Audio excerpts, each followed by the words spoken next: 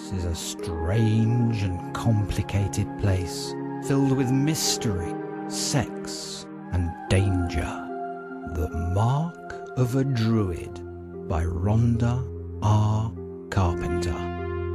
Eve McCormack, an LA hypnotherapist, and her team are collecting empirical data on reincarnation. Welshman Ryerson Sanders is an ultra-successful software developer who builds model Viking ships, but when he sleeps, he can't stop dreaming of being a shapeshifter named Adam. Aliane is a druidess bound to a prophecy that could save the druid way of life.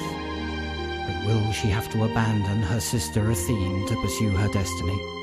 Do her answers lie beyond the veil that separates the living from the dead?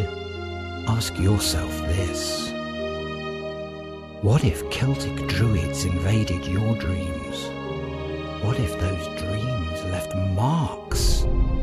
What if everything and everyone you loved were threatened by those dreams? And what if they weren't dreams at all? Do you believe in karmic debt and blood oaths?